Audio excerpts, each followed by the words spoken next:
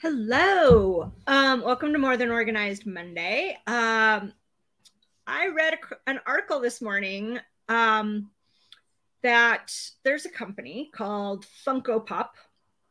They make bobbleheads and various figurines, and their storage units were full. They had way too much inventory at the end of last quarter, and so they are destroying $30 million worth of product to save money on storage costs. And it had me thinking, how do we do that to ourselves in our own house? Where are we costing ourselves money in our own business or our own house that we don't need to be wasting money on, right? How are you looking at your things as inventory that have costs associated with them, right? So in business, there's actual product inventory if you have product. If you are a service business, are there other things that are costing you money to maintain that are no longer worth offering?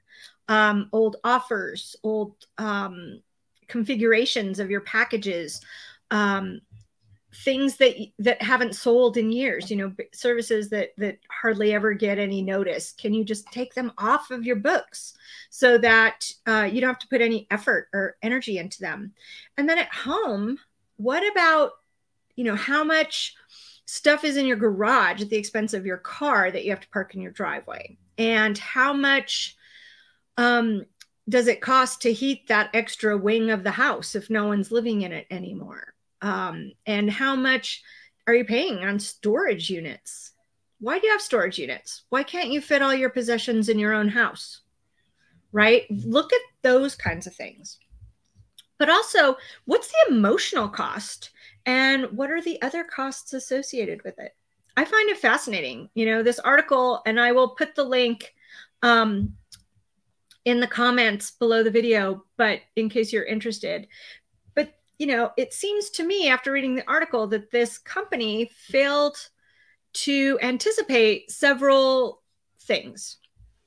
They didn't read the handwriting on the wall about people wanting to simplify their lives and purchasing fewer just purely ornamental things.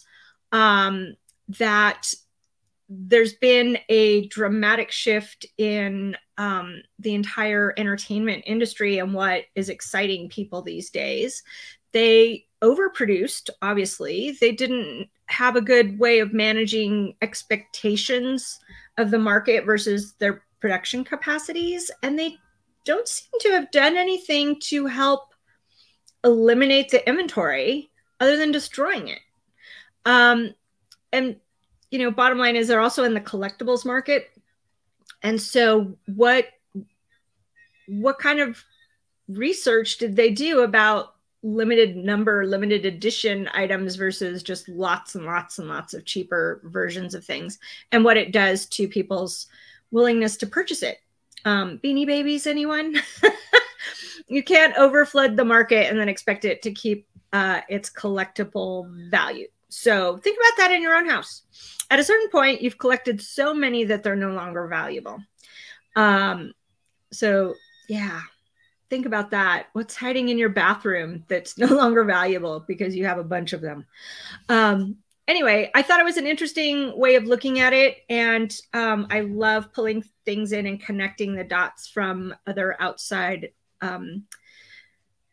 ways of viewing your inventories and the things in your life. And so check it out. I'll put the link in the bottom. It was on CNN Business, I believe. But anyway, let me know what you think. And in the meantime, have a delightful day. Bye.